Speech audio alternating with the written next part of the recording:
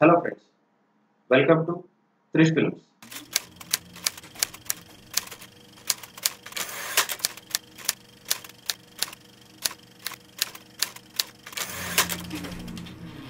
ನಾನು ಮೊದಲನೇದಾಗಿ ನಿಮ್ಮ ಹತ್ರ ಸಾರಿ ಕೇಳೋದಕ್ಕೆ ಇಷ್ಟಪಡ್ತೀನಿ. ಯಾಕೆಂದ್ರೆ ತುಂಬಾ ದಿನಗಳಿಂದ ನಾನು ಯಾವುದೇ ವಿಡಿಯೋಗಳನ್ನ ಅಪ್ಲೋಡ್ ಮಾಡಕ್ ಆಗಿಲ್ಲ. ಇವತ್ತಿನ ನನ್ನ ವಿಷಯ ಏನಂದ್ರೆ, ಕೆಲವು ಜನ ನನಗೆ ತುಂಬಾ ಮೇಲ್ಗಳನ್ನ ಮಾಡಿದ್ರು. ಅಂದ್ರೆ ನುಡಿಗೆ ಸಂಬಂಧಪಟ್ಟ ಹಾಗೆ ಕೆಲವು ಪದಗಳನ್ನ ಟೈಪ್ ಮಾಡೋದಕ್ಕೆ ಕಷ್ಟ ಆಗ್ತಿದೆ ಅಂತ. ಸೊ ಅವ್ರಿಗೋಸ್ಕರ ಈ ವಿಡಿಯೋನ ಮಾಡ್ತಾ ಇದ್ದೀನಿ. ಅಂದ್ರೆ ಕಷ್ಟವಾದ ಪದಗಳನ್ನ ಅವ್ರಿಗೆ ಪರಿಚಯ ಮಾಡ್ಕೊಡೋದು, ಅಂದ್ರೆ ಅದನ್ನ ಹೇಗ್ ಟೈಪ್ ಮಾಡೋದು ಅನ್ನೋದನ್ನ ತಿಳಿಸ್ಕೊಡೋದಕ್ಕೋಸ್ಕರ ಈ ವಿಡಿಯೋನ ಮಾಡ್ತಾ ಇದ್ದೀನಿ. ಬರೀ ಅವ್ರಿಗೆ ಮಾತ್ರ ಅಲ್ಲ, ಯಾರೇ ಹೊಸದಾಗಿ ನುಡಿನ ಯೂಸ್ ಮಾಡ್ತಿರೋರ್ಗೆ ಕೆಲವು ಪದಗಳು ಕಷ್ಟ ಅನ್ಸುತ್ತೆ. ಸೊ ಇದು ಎಲ್ರಿಗಾಗಿ ಈ ವಿಡಿಯೋ.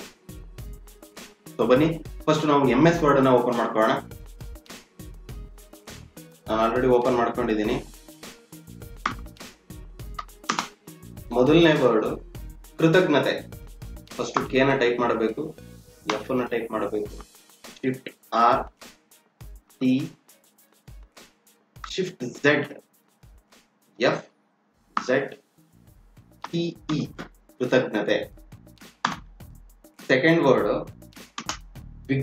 ವಿಜ್ಞಾಪನೆ, VI shift Z F Z PNE, ವಿಜ್ಞಾಪನೆ. ಮೂರನೇ ಪದ ಜ್ಞಾನ, JF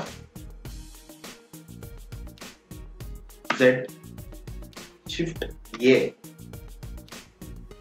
N. ನಾಲ್ಕನೇ ಪದ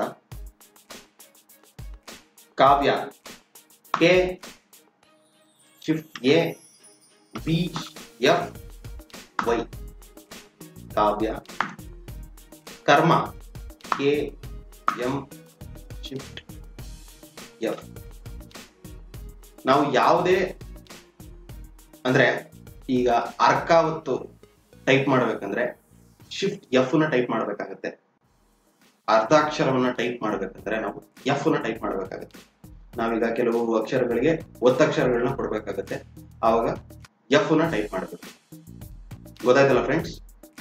ನಿಮ್ಗೆ ಇನ್ಯಾವುದೇ ಪದಗಳು ಕಷ್ಟ ಅನ್ಸಿದ್ರೆ, ನುಡಿನಲ್ಲಿ ಟೈಪ್ ಮಾಡೋದಕ್ಕೆ ಕಷ್ಟ ಅನ್ಸಿದ್ರೆ ನನಗೆ ಮೇಲ್ ಮಾಡಬಹುದು, ಅಥವಾ ಕಮೆಂಟ್ ಬಾಕ್ಸ್ ಅಲ್ಲಿ ಅದನ್ನ ಹಂಚ್ಕೋಬಹುದು.